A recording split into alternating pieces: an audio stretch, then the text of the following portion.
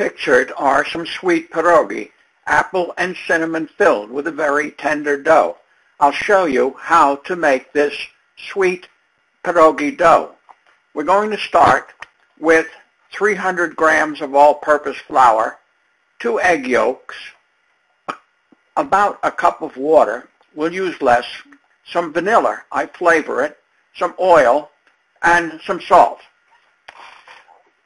The flour is a standard red flour. You can put in spelt if you wish and make a different dough, but it's essentially the same. The salt will be added to meld and blend the flavors that are in the dough itself.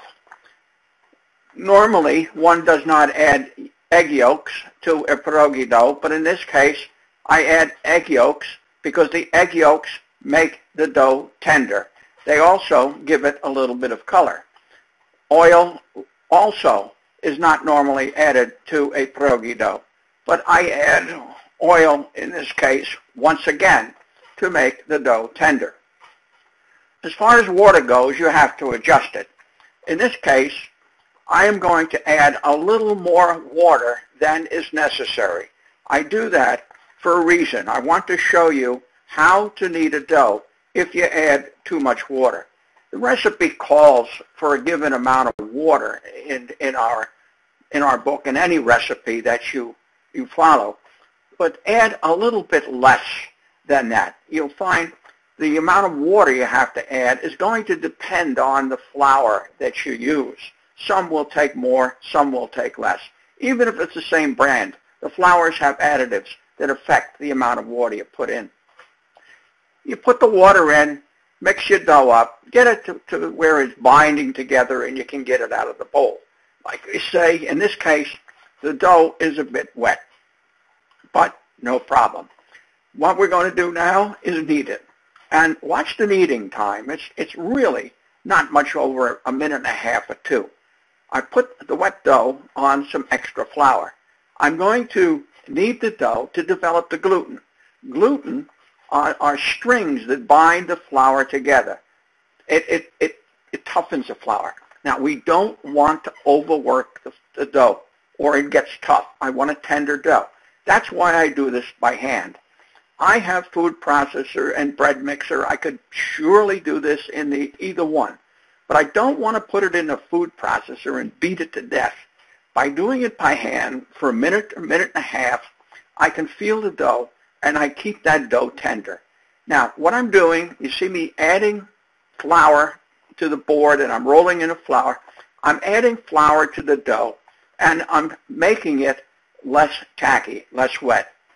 If I did not put as much water in, I'd have saved time.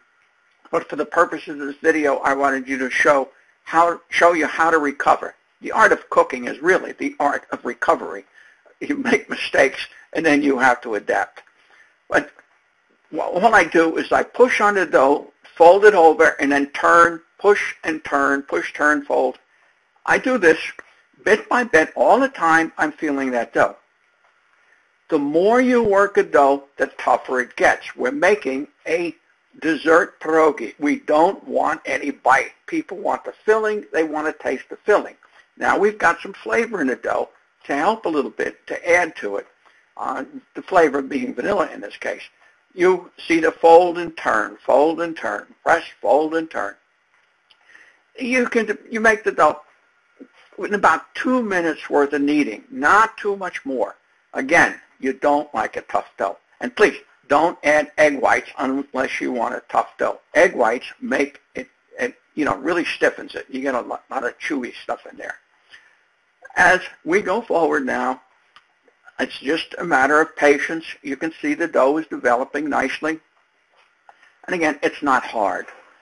When I start making a mix that's nearing a half kilo of flour, then I'll consider using my bread mixer. But I'm very careful with it, on and off, and you're constantly checking the strength of that dough. I don't just turn it on and go. And this is what you have, a nice dough. If you have questions, contact me. You can get me through the website at the end here on everything about pierogi. Have a good day. I hope this has helped.